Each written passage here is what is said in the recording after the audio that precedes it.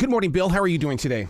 Good, Arrow. Thanks for having me in. Appreciate it. Absolutely. Your Killing series has been the most incredible journey. And the reason why is because it's not about going to Google to get a quick answer. What you do is you take us deep into the story and give us the facts about what really took place.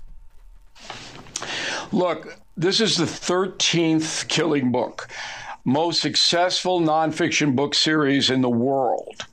And the reason is that many people really want to know what happened in the past, particularly in their own country.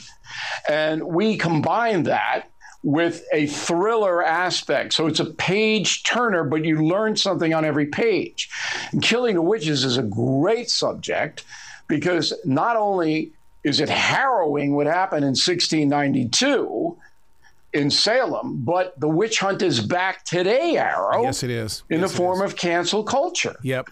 So that's why I chose the subject to be the 13th Killing book. To go into this journey, though, I mean, I'd love to just sit there with 2 or 3 days of research with you to find out how you dig into this, because when you bring it out to us, you put it in a way that is, where you can't put it down after 4 or 5 pages. 20 pages later, you're still reading it. Yeah, we want to keep you up, and this is the best Halloween book ever, Killing the Witches, with apologies to Poe. But the research process, I learned a tremendous amount. Killing the Witches was not a hard book to research. Killing Jesus was our toughest research because the history of it was so scant. We got it, but it took really a long time. Witches, every word of the trials was written down. They were methodical, these Puritans. Mm-hmm. And today the manuscripts are in museums, and we got all of them. Wow. So we didn't have to make any speculation or anything. This is what was said. This is what was done. And here's who did it. So it wasn't difficult. But then we got into how the witch trials and executions, 20 human beings, it was mass murder, influenced the Constitution, and then we take you up to modern times. So there's a lot in this book. When you did this book, I mean, first of all, the one thing that really drew me closer to the pages was the fact that you were very transparent when you said that early America was shaped by ministers and religion, and then you stop and you look at your own world now, and you're going, oh my God, like you said, it's happening again. The due process thing in America is really on the ropes, and that's because of the media, both corporate and social. Mm-hmm. And any accusation can destroy people. And in the latter half of Killing the Witches, we give you individual Americans whose lives have been destroyed because people accuse them of stuff that wasn't true, and they can't recover. And that's got to stop. And that's the overall theme that I want everyone to take away. This lack of due process has got to stop in this country. So what is the demonic possession these days? I mean, because I don't see anybody running around, pretending to be a witch or anything like that, although I will bring up a question a little bit later on about that. Well, if you go to Salem, I mean, they're making millions and millions of dollars from the witch deal, particularly this time of year.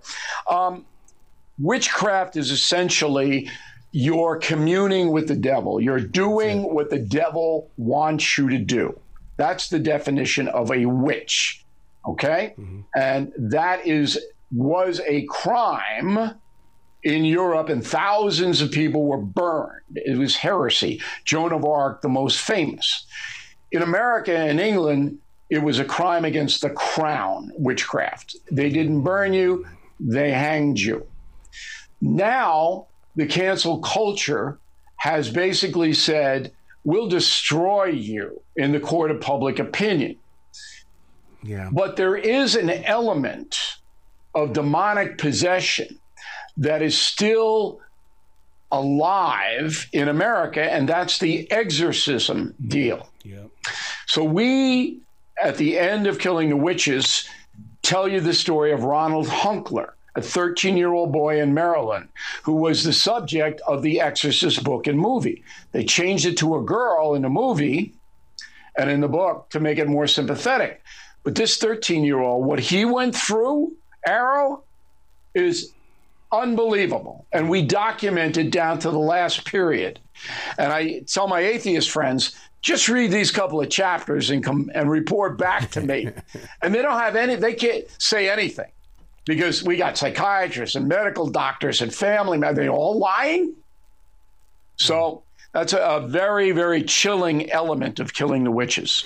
I was recently with Devin Forrest, who claims to be a witch historian as well as a self-proclaimed witch. Man, you're spot on when you say that it's talking with the devil, because that's exactly what he was talking about. That's not a healthy thing. No. Let's put it that way. It's true. And when you see the documentation that comes up about modern day exorcisms and unexplained phenomenon in that area, that'll keep you up at night. What do you feel when you're writing this? Because does it scare you at all? Does it? Because I mean, you're seeing this in history, but you're also seeing it in today's world. I mean, as a journalist and as a historian, what are you feeling? I'm more dispassionate. I mean, I'm a big boy. I've seen it all pretty much, and I can handle it. I have never encountered any kind of devil or any of the occult. That's never happened to me, and I've been in pretty terrible places. We did a story in Italy about a satanic cult that was murdering people, and that was very eerie.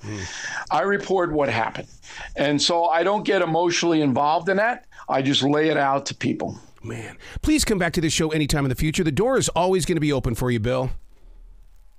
I appreciate it, Aaron. Nice of you to have me on. Stay strong. You be brilliant, okay? Yep. Thank you.